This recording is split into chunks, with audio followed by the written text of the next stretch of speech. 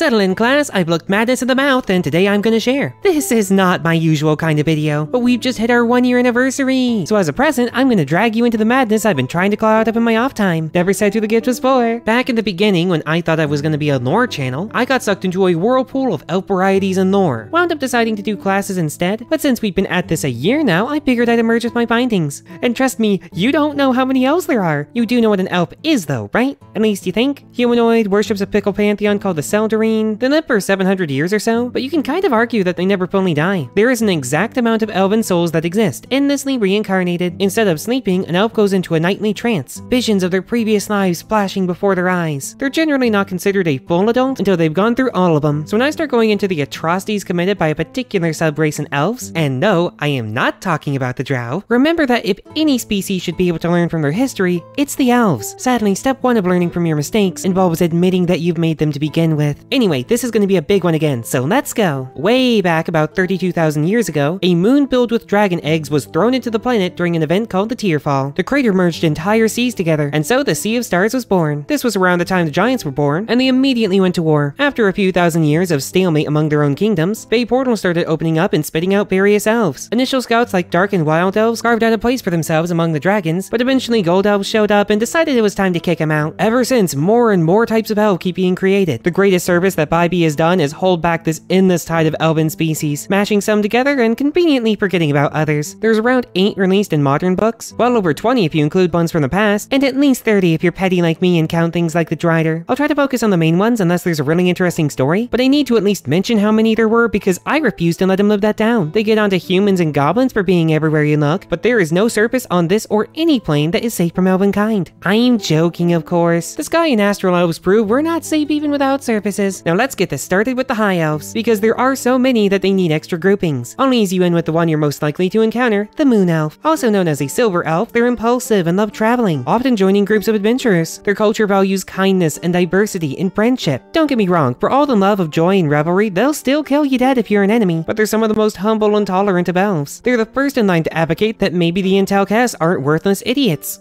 Sorry. Intel-Kes is the elven word for all other sentient species. It means not people. Other elves often consider them naive or childish for thinking interaction with other species might be a good thing. The not people have strengths to offer. Just look at the humans and gnomes and even halflings. Most of the other elves are worried about them getting shanked. Sun elves in particular keep lecturing them like children about how elitism is for their own good. And stop thinking your goddess isn't equal. She's just our patron's consort. However, the moon elves do not care. That's why they fared among the best over the years. Turns out there actually is something to be said for not looking down on your neighbors. Funnily enough, the exact other end of the spectrum is the gray elves. They actually look similar, but confusing silver and gray is basically a slur. I'd be offended too. They consider everything else to be inferior forms of life, even the other elves, and won't tolerate a non-elf so as to not taint the purity of their bloodline. Many other elves are technically allowed near, but everyone just actively chooses to avoid them. I mean, they aren't evil, they're just magical jerks that don't value freedom with strict monarchy and a caste system. But don't worry, they have servants, not slaves. Although the other elves tend to consider them slaves, because even if they can technically leave, they've had all their joy and will to live drained. I don't know whether to disagree with that because that just sounds like customer service, or entirely agree with it because that sounds like customer service. Anyway, leaping from one isolationist to another, we have the star elves. Light skin, hair of red or gold or silver, and that's most of what we know because they're even reclusive toward other elves. Lived in peace for 5,000 years, and then get attacked by humans, and then by orcs. And then they saw a new nation rising up and decided to make their own demiplane and just run. Really cool place, a twilight world of silver woods. Got found and attacked by alien aberrations from the ethereal plane. Which is why I even bother mentioning them. The star elves just have the worst luck. Imagine ripping a hole in reality to form a world for yourself, only for a collective of horrors from the land of dream and nightmare to decide they're going to hunt you. They even went so far as to buy every star elf relic from every market for millennia in hopes of finding any useful info, because they just hate them for no discernible reason. Though speaking of high elves with just terrible luck, we have the Llewyrr, a moon and wild elf combo that turned into its own subspecies during their 11,000 years of being stranded on the Moonshae Isles. They crashed while fleeing some gold elves that just killed their leaders and more. You'll learn why in the Drow section. Nature-loving and magical vegetarians, they believe trouts represent the spirits of their ancestors. And yeah, they don't care about the elven pantheon. They revere fae spirits just like the old days. Like the Archfey they're allied with. They even get along fine with the local dwarves. They really got that moon elf diversity going on. In fact, they only really dislike people that actively harm or oppress them like the sun elves. I gave them their own main spot because I just want to hear more about them. They help help dwarves fight in a war of the gods against a giant, intelligent, shape-shifting divine Tyrannosaurus Rex and his army of giant kin, with the aid of a reincarnating whale, a unicorn, and the wolves. All of them. Their adventures are cool, they sound nice, and I want more. Now you might be wondering who these Sun and Gold Elves I keep mentioning are. Well, I made them the last of the High Elves out of spite. Sun Elves are also called Gold Elves, or as they call it, superior. They're practically a parody. It'd honestly be funny if they didn't keep committing war crimes over it. You think that Elves consider themselves better than everyone? Well, Sun Elves have a list of where all the other Elven subspecies stand underneath them. You think Elves are slow to act but talented? Sun Elves are overly patient by Elven standards, insisting on mastering a skill before they ever really apply it. Perfection is the minimum allowed. Can't let others mistakenly think they're capable of fault. Speaking of which, do you think Elves are magic? Elven high magic can affect even a god, and Sun Elves are usually the first to use it, even against other elves. I could go on with things like the Dark Disaster and First Sundering, but I'll cover some of their crimes in a moment. As you might have noticed, you can barely mention an elf without talking about what the Gold Elves think of them or what they've done to them, so I won't spend much more time on their solo section. For now, just remember that they consider themselves first above all, inheritors of their chief god and divinely mandated protectors of their lessers. They are very serious about that designation, and proud of who they are. It's not uncommon for them to have their lineage traced back over 12,000 years to prove their nobility. They are obsessed with that bloodline, and always trying to strengthen it. At one point even trying demon blood. Just made the Fae-Ree, half-demons who immediately wanted to take over the old empire. Way to go. Now, I'm not saying that individual elves or communities can't be different. They definitely can. However, general Sun Elf culture for tens of thousands of years was just thinking that you're better than anything short of a god and quietly considering your kind to be the only real and proper elf, unless you're a part of the old empire, in which case you think that you're better than the gods. But we will get to them. Anyway, the one exception to that superiority complex are the aquatic elves, also known as sea elves, who they decided are the Sun Elves of the water and therefore pretty much equal, which is weird given they're the least magical elf and even look the most different. Bigger and bulkier with all sorts of colors on their unusually thick skin, even if Watsy's too cowardly to show it. According to the Sun Elves, it's because they bring civilization to the sea and preserve traditional elven culture, just like a proper Sun Elf. Though personally I think it was just the only way that their ego could handle being worse at swimming, because sea elves aren't colonizers. And as for tradition, the other elves just confuse them, because their communities are very tightly knit. Trustworthy allies save lives, while bickering about superiority gets you killed. Better to be a reclusive yet loyal friend to your local merfolk and Triton, because there's always a bigger fish. Trusting their fellow elves doesn't mean they trust other surface races though, no matter how curious they are about them. Their bitter rivals are the Sahuagin, aggressive shark people who can make evil sea elf clones to infiltrate and destroy them. So of course they try to wipe out the shark people, which means they're in the same area, which means that surface dwellers have been expecting any fish person to be a bloodthirsty shark cultist raider and attack. In general though, they're really kind people. Well, except for the morale, a subspecies with glowing eyes consisting of one town of 2,000. They were cursed for ignoring a divine command to help the city of Northkeep against an invading army. Given it was attacked by an army of 40,000 led by a great worm, I can't really blame them. That was a suicide mission. They weren't gonna come back from that one. Now they attack anything that gets too close. They just want to be left alone. They also abandoned the god that cursed them for Umberly, deity of the sea's wrath, and she is the entire reason I bothered to mention them, because otherwise I don't know if I'm gonna get the chance to mention how two of her titles are the Bitch Queen and the Sea Bitch. That's not even a joke. The official book of songs dedicated to her is called Shanties for the Bitch Queen, and her primary worshippers are just scared sailors and Kraken cultists. She's petty, vain, malicious, and probably why Bolo's guide only has like 2 sea creatures, one of which is made to drag people back to sea. Bolo annoyed her once and she will not let it go. Attacks him anytime he gets on a boat. We don't even know how. Probably called her the Sea Bitch. Sorry, I couldn't learn this and not share it, just like you couldn't learn it without sharing it right after you like and subscribe.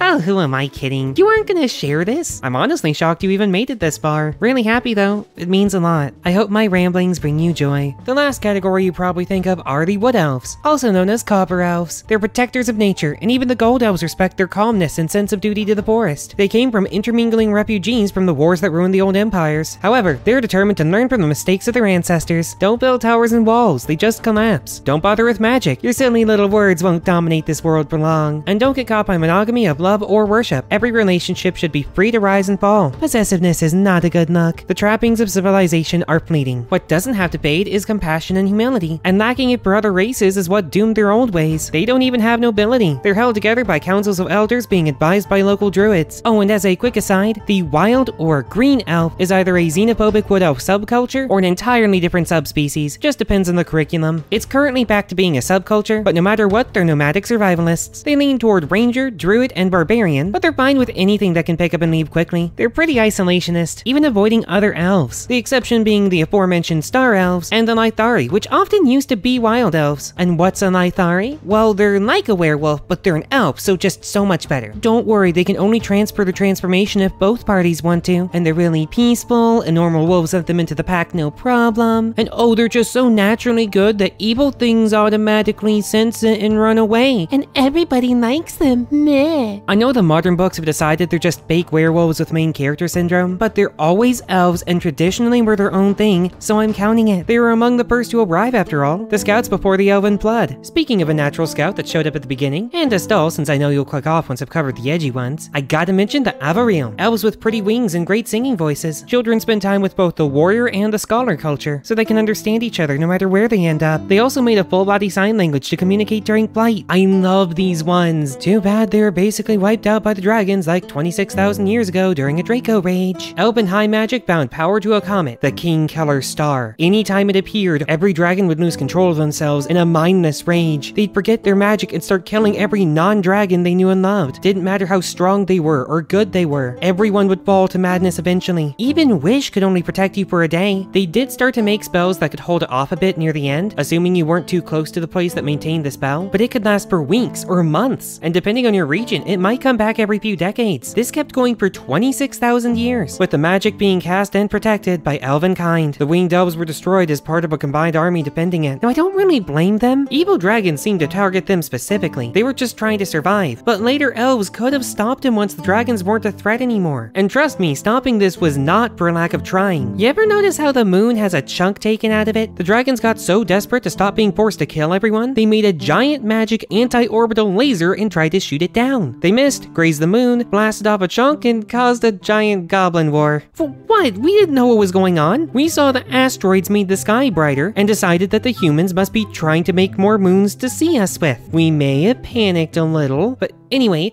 the elves hijacked the minds of everything draconic for 26,000 years, forcing them to try and kill everything other than dragons that they saw, including elves. I admit that I am biased, but I take pleasure in reminding them that their plans aren't always perfect or good. Someone has to. The dark elves can't anymore, and good luck wiping the goblins out over it. Better than you have tried. Okay, fine. No more putting off the dark elves. Now I could keep talking about ones that live in like one area, like the dusk elves of Barovia, or the ancient Mariloi of Karatur, but we'll move past the valley elves and painted and snow. It's time we get into the second most edgy type of elf, the Drow and their infinite offshoots. But we can't get into them without talking about their creation, the ones who cast the ultimate magic that warped them into what they are. Believe it or not, it was the gnomes. Look, I know this is turning into a hit piece on gold elves, but this time even the gods admit it, so buckle in, because this is what made me realize I had to write this script. Way back, tens of thousands of years ago, the gold elves began to hatch a plan. You see, a small section of dark elves in one country had started to worship an evil god. Therefore, all dark elves of all faiths and countries needed to be abandoned. The good elves would spend 300 years on a ritual to create Evermeet, an island paradise ripped out of their heaven and thrown into the sea, complete with divine approval and help. However, there were naysayers. Scholars remembered that while even some animals understand basic water displacement, this was the gold elves they were talking about, at one of the heights of their arrogance. So they reminded everyone that their high magic usually causes mass destruction. This was not going to end well. They wanted to fulfill a prophecy and make a haven for all the children of God, but they only came here because they already destroyed their own land with high magic. Only 50 elves got out of there alive, only one of which was a silver elf. They nearly wiped them all out. The gold elves responded by yelling fake news and banned all dark elves from their chunk of heaven forever. But nobody could predict how bad this would get. The continent shattered and magic itself began to rip apart as the fabric of reality bunched and tore. Even with the elven gods helping damage control, thousands were killed. It ripped through time in ways we still don't fully know. And when they finally emerged from the hundreds of destroyed cities, with the warnings turning out to be valid, the surviving gold elves decided to continue excluding them from their new haven. They built a new and improved center of elven civilization, the Gold Elf Empire of Arvindar, and a wedge was formed between them. Don't think they were done though. After 10,000 years of building and repopulating, there were quite a few elven nations, but Arvindar eventually became so arrogant, they started attacking the other elven kingdoms. No more letting other nations think they were equal. They were superior. Ruling over others was their divine right, and if others wouldn't bow, they would prove it. It was time for colonialism, starting with Llewyrr, a 5,000-year-old nation of dark and green elves explicitly made to escape Arvindar in their politics. They were the center of power for Lythari, the dark elf goddess of life, dancing, hunting, and freedom. Remember that while they're the first to be subjugated. But for Elithir, the first elven kingdom and the main base of the dark elves since before the gold elves showed up, this was the final straw. The empire was going to let those people go, and if the countries between them wanted to stop them, they would come to regret it. The gold elves kept invading. Dark elves carved paths of burning destruction through anyone giving them support. Arvindar fully conquered Llewyrr. Elithir resorted to undead and started enslaving monsters. And then one day, Llewyrr was gone. By which I mean a multiple-month ultimate tornado of elven high magic turned the whole forest nation into a wasteland, and the magical radiation is just now beginning to clear up. It may have destroyed any evidence of who did it, but most people agree on who it was. On top of the obvious reasons like centuries of military occupation, Arvindar had spent the last 400 years working with Malkazid, a fallen angel who'd been banished for trying to kill their god. They had spent so much time with him they'd even built a few homes in hell, where they hopefully stayed eventually. But regardless of who or what or why, Elithir went berserk. This was now officially what they had feared, a war for their species' survival. And oh, were they gonna go down fighting. The priestesses of Lolth, the traitor god, are offering a demon army. Go ahead, you can lead. The oldest evil, that which lurks, wants to help. Just like old times, join the fun. They bathed everything in flame, and that was all Arvindar needed. Ignore how Arvindar was secretly also using the fiendish might of a traitor. At this point, their very name was the word for traitor, Drow. The chief god Corellin funneled his power through the priests and mages, and every dark elf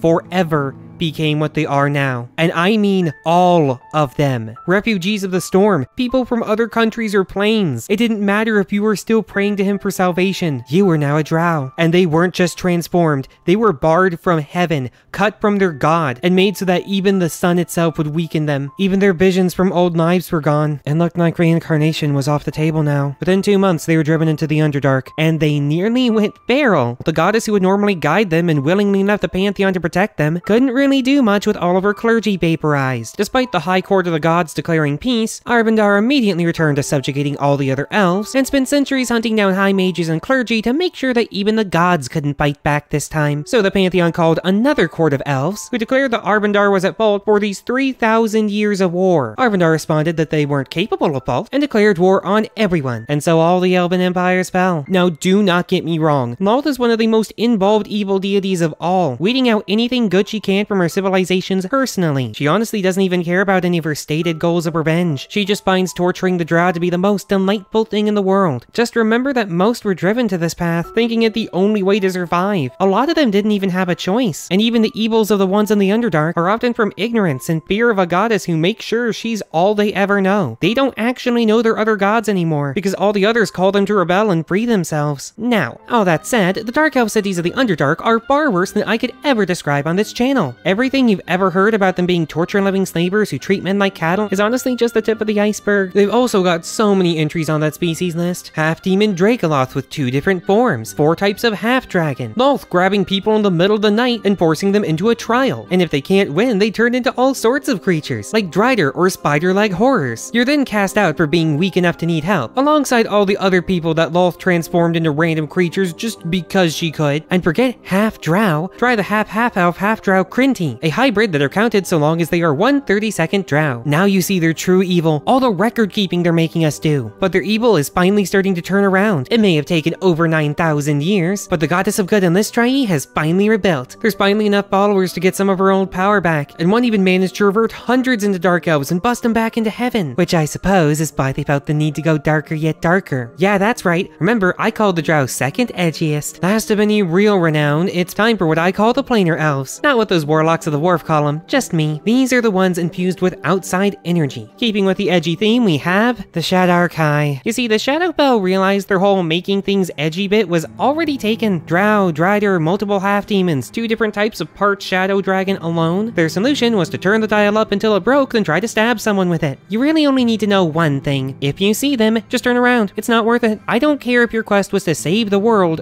deserves it for letting these escape. And it's not even the soulless edge, though it's a very purity of a parody. Emotionless unless watching others die or remembering mortality. Beautiful unless you see them in shadow, which shows them as corpse-like. Ignoring useless things like comfort and morality. Ghostly white with jet black hair. Entirely black eyes without pupils or whites. And their shadows are like darker than shadows and lash out when they're moody. Born of the Raven Queen, known for working with the Skull Dragon Despair to corrupt magic in the Shadow Swamp, which is basically the Mirror of Dead Men but even edgier. And always covered in tattoos and piercings and anything else that would scare an old businessman or suburban mom from the 50s. You know, I should probably start getting to the edgy part. The thing is, that's not what I hate most. What annoys me is the design. These are a good example of what I like to call WotC's special elves. You see this CR7 creature? Bonus action teleport with extra speed and reach, and deals damage like a demon lord. And the CR11 version, 45 damage AoE that deals exhaustion levels, and abilities like Weight of Ages and Soul Drinker. And ignoring the fact that by their own classification they're the wrong CR, because I know that some of you are already typing never look at the CR. Well fine, their stats say that every fight will end in 1 round. You either cornered and killed them on turn 2, or they've already killed all your casters and are well out of your range. It's just